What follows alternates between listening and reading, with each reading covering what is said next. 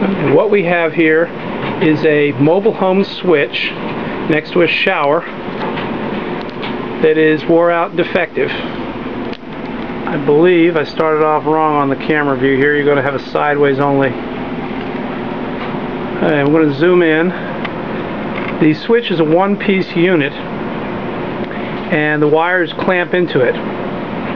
You can't easily repair one of these, so what I'm going to be doing is cutting out the box. You can see that line at the bottom here, right here. I've cut to find where the stud is, and I'm going to cut out a hole for a replacement box. This is the replacement box. We're talking about boxes. You can see the tab on the top bears against the drywall, and those wings right here go against the outer part of the drywall. The box is going to fit in here.